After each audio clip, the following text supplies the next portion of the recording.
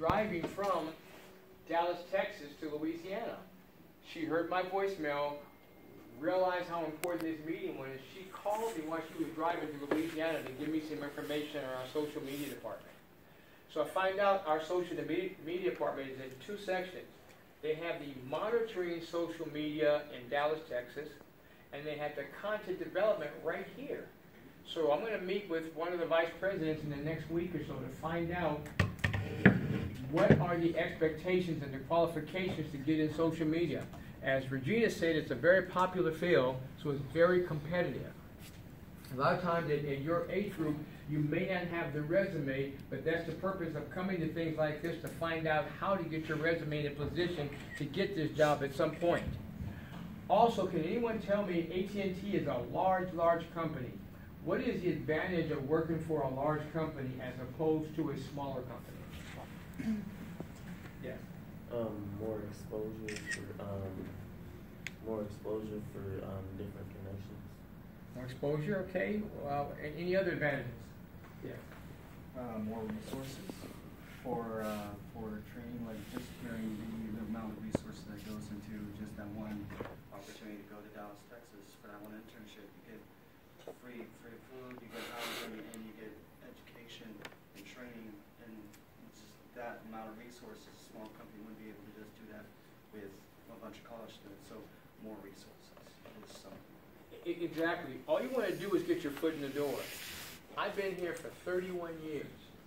So if this was a bad company, would I still be here? Okay.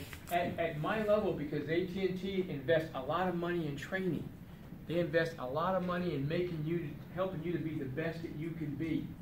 A few years ago, my last promotion, I didn't even know this was possible. I get a retention bonus not to leave. So over and above my pay, which I'm very happy for, they paid me not to leave. So you think I'm going to be scratching the kitten out the door before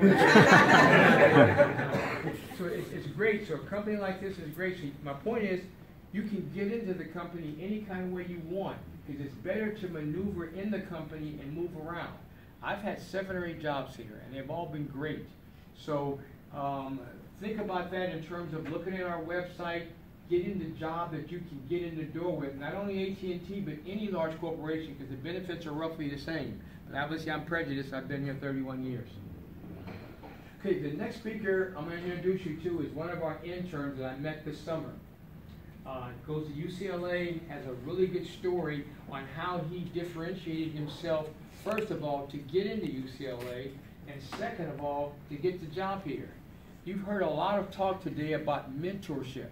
A couple of the speakers, well, at least one of the speakers today is one of my mentees, which you'll listen to in the future, Jeffrey Thompson, and you also know one of my mentees, Chris Backus. Mentors are good, especially when you have stuff in common, because you keep that relationship over years and years. You develop a certain area of trust where you can talk and ask questions. And then what I've kind of invented the last couple of years, I do a lot of what I call reverse mentoring now.